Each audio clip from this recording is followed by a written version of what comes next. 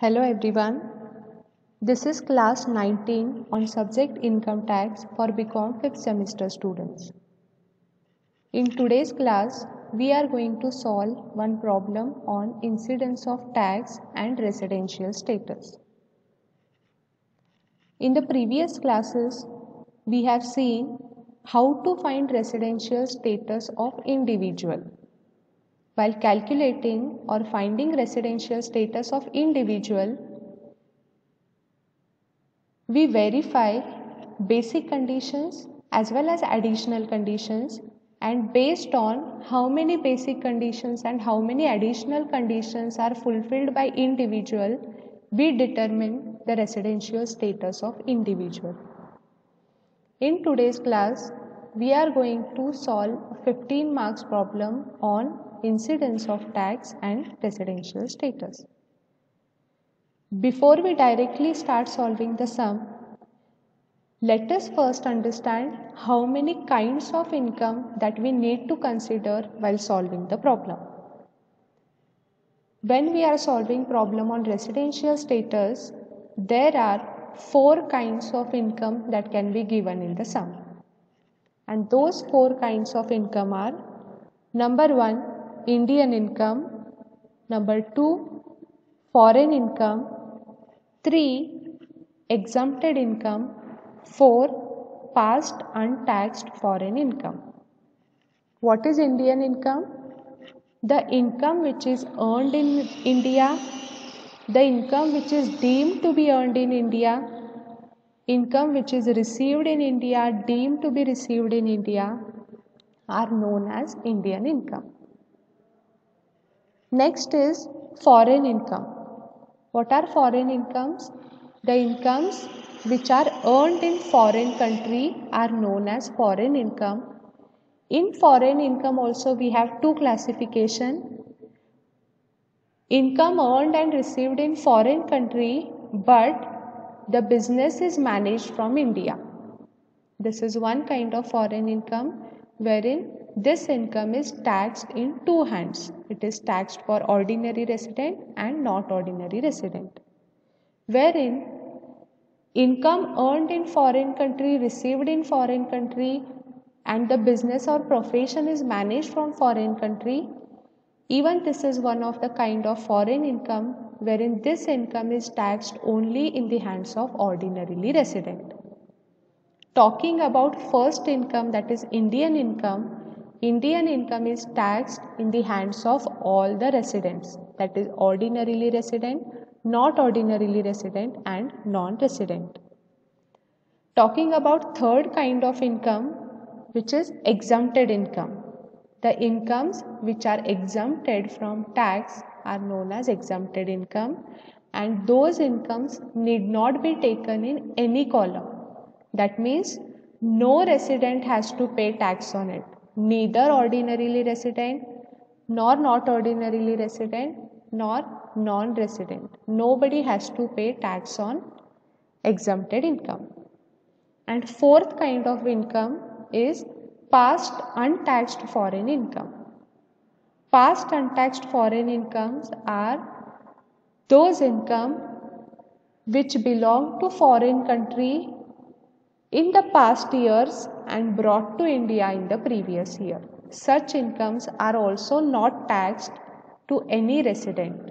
That means such income is not considered while computing total income of assessee.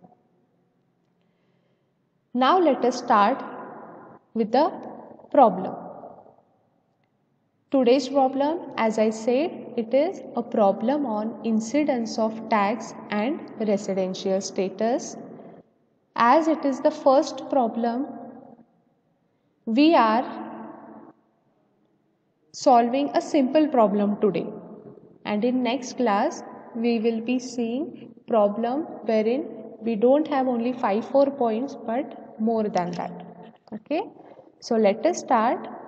I'll read out the sum. Mr. Jaitley's income for the previous year 2019-20 is given below. Number 1, royalty received from Government of India, rupees 25,000. Second information, profit on sale of plant at London. Half is received in India, amount is 1,50,000. Third information, income from agriculture in England, rupees 10,000. Ignore this V, rupees 10,000. Next, interest on Indian company debentures, rupees 20,000. Fifth, income from profession in Tokyo received there, but the profession is managed from India. The amount given is rupees 2 lakh. Compute the total income of Mr. Jaitley for the assessment year 2020-21 if he is number 1 ordinarily resident, if he is not ordinarily resident, and if he is non-resident. Before we start solving the sum, let us understand each point and then we will solve the sum. First one, that is royalty received from Government of India. Royalty received from Government of India is which kind of income? Just before some time I told you there are 4 kinds of income. One is Indian income, second is foreign income, third is exempted income, and fourth is past untaxed foreign income. Royalty received from Government of India, here you are given the term Government of India, that means this income belongs to India, therefore it is Indian income. And Indian income is taxed in the hands of all the residents. That is ordinary, not ordinary, and non-resident has to pay tax on this income. Therefore, royalty received from Government of India is taken in all the 3 columns. Coming to next, profit on sale of plant at London. Profit on sale of plant at London is a foreign income. Half is received in India. Half is received in India means half is received in London itself. You will not be given each and every explanation in the sum. Some information will be provided and some information you have to understand based on half information that is given in the sum. So in second point, profit on sale of plant at London. It is foreign income. In bracket you are given that half is received in India, means half is received in foreign country itself, that is in London itself. Half means 75,000 is received in India, which is Indian income.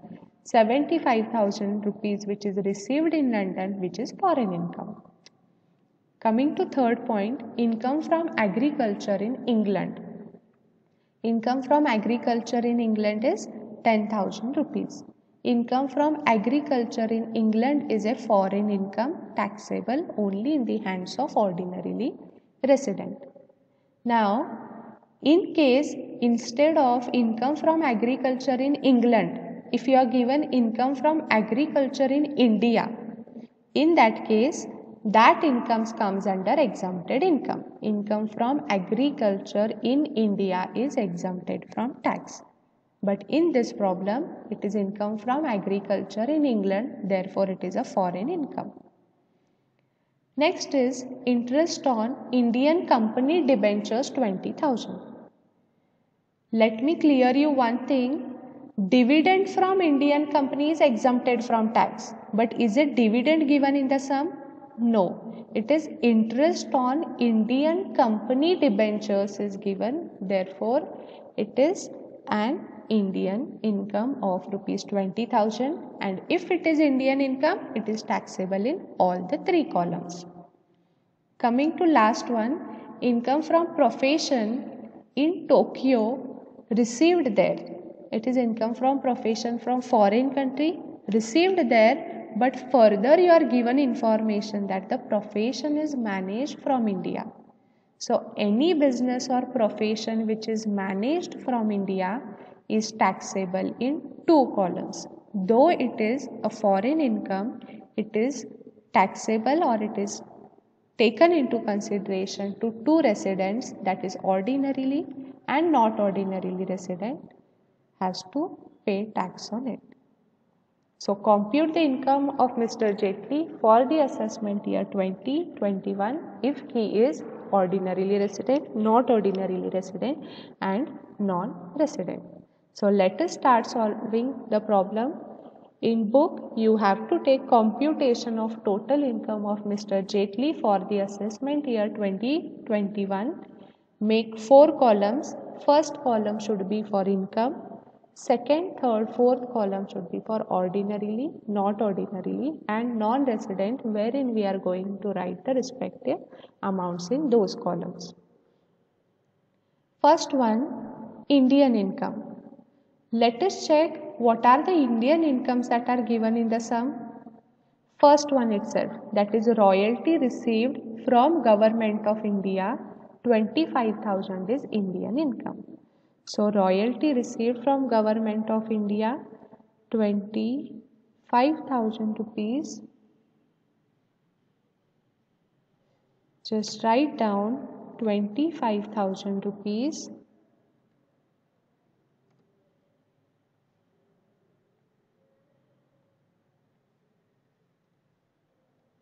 It is taxable in all the 3 columns. Therefore, 25,000 rupees is taken in all the columns because it is Indian income. Coming to next, profit on sale of plant at London, foreign income. But any income received in India becomes Indian income. So out of 1,50,000, half of the income is received in India. Therefore, we have to take half of the income here. That is, what is the half of the income? 75,000 rupees as Indian income. The income received in India. Half, that is 75,000 is taken in all the 3 columns. Why all the 3 columns? Because it is considered as Indian income. So we have taken 75,000 rupees in all the 3 columns. I hope you are understanding this. Out of 1,50,000, profit on sale of plant at London, 1,50,000, but half is received in India. Any amount received in India is Indian income. So half of 1,50,000, that is 75,000, is considered as Indian income. Remaining 75,000 rupees is considered as foreign income. Where are we taking this income? It is under foreign income. See point B, profit on sale of plant at London, half is received in London itself. Amount is 75,000. Here we are not writing the amount in all the 3 columns, but we are writing amount only in one column, that is ordinarily resident. What is the reason? Because it is foreign income, we take it only in one column, that is ordinarily resident is liable to pay tax on foreign income. Coming to next part, third one, income from agriculture in England. Income from agriculture in England, you are not given any information as in where it is received. So we assume that this income is received in England itself. So income from agriculture in England, it amounts to 10,000. It comes under B, that is foreign income. We are writing amount of how much? 10,000 rupees.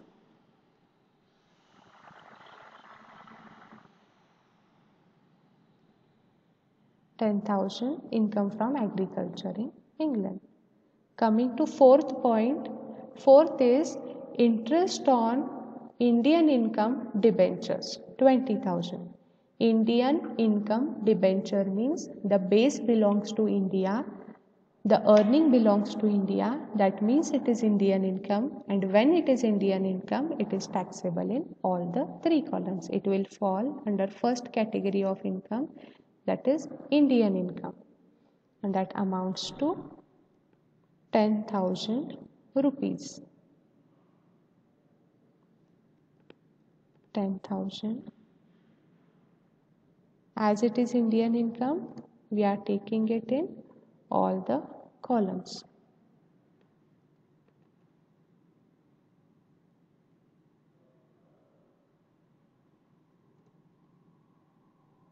Write down 10,000 in all the columns.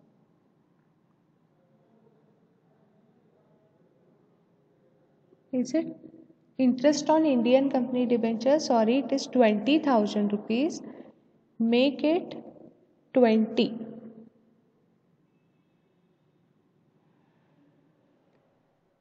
20,000 in all the three columns. Okay. Last point now. Income from profession in Tokyo. Received there. The profession is managed from India. If you are given only information that income from profession in Tokyo and received there, it becomes completely foreign income. But in this sum you are given that the profession is managed from India. Therefore, though it is a foreign income, it will be taxed in two columns, that is ordinarily resident as well as not ordinarily resident has to pay tax on it, and that amounts to rupees 2 lakh.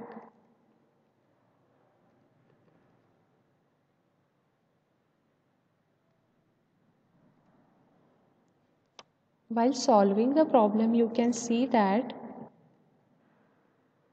I am not solving the sum as per the information given, but I am solving the problem as per the prescribed format. Okay, so whenever you are solving a sum, first we need to take Indian income. Indian income are taxed in three columns, so all the incomes that are taxed in all the three columns should be taken first, that is Indian income. Second is foreign income. Foreign income, first we have to consider those income which are taxed in two columns. So any business which is foreign but managed from India is taxed in two columns. So two column income is taken. Later on, all the incomes that are taxed only in the one column are considered here. While explaining you, I told you that there are four kinds of income: Indian, foreign, exempted income and past untaxed foreign income. But in this sum, you are given only two kinds of income, Indian as well as foreign income. Therefore, exempted income and past untaxed income we have not considered while solving the sum. Okay, in coming classes you will see that there will be given exempted as well as past untaxed foreign income in the sums.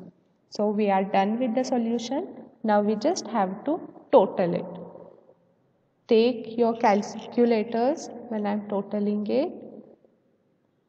What is the total of first column? It is 4,05,000.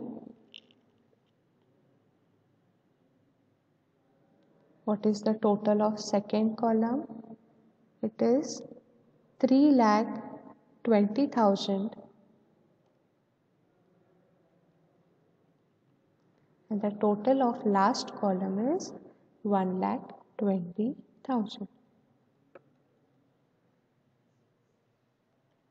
So total income of Mr. Jaitley, if he is ordinarily resident in India, then his total income becomes 4,05,000. And if Mr. Jaitley is not ordinarily resident, his total income would be 3,20,000. And if Mr. Jaitley is non-resident in India, his total income would be 1,20,000. So this is what we have solved, a simple sum in today's class. Just I would like to summarize once again relating to the kinds of income. There are four kinds of income: Indian income, foreign income, exempted income, and past untaxed foreign income. In case of Indian income, the income which is earned in India or deemed to be earned in India, income which is received in India or deemed to be received in India are considered as Indian income, and Indian income are taxed in all the three columns: ordinarily resident, not ordinarily resident, and non-resident. Second kind of income is foreign income. Foreign income are classified into two: complete foreign income, and one more is foreign income where the business is managed from India. If the business is managed from India, the amount is taxed in two columns, and if it is not managed from India, then it is taxed only in one column. Third kind of income is exempted income. Exempted income are not taken in any of the column. Last one, past untaxed foreign income also are not taken in any of the column. I hope you have understood this sum. Don't only just watch the video, make sure that you are solving each and every problem in the notebook. Okay, so next class we will come up with one more 15-mark sum with more adjustments. Thank you.